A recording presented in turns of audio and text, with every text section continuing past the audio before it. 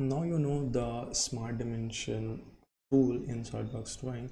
Let's talk about the another dimension type, which is baseline dimension. So to utilize that, you can come to annotation and select baseline dimension, or else you can go to tools, and over here inside dimension we get the option for baseline dimension. Once you select it, you'll see your cursor has the icon for the baseline dimension, and what baseline dimension does is you have to define a baseline for your dimension, and then all the dimensions that you define after that will be in respect to that baseline.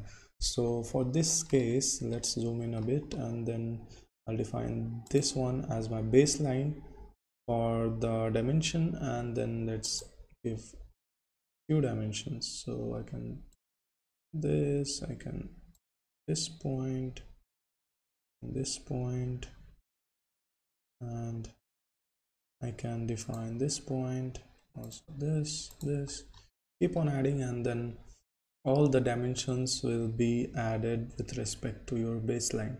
So you can see the moment you add your line, it takes into context the baseline which is over here, and all the dimensions are equally spaced according to the baseline which you have defined.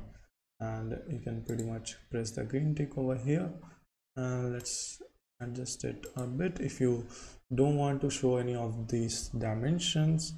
So you can come here and select and delete it, and then rearrange your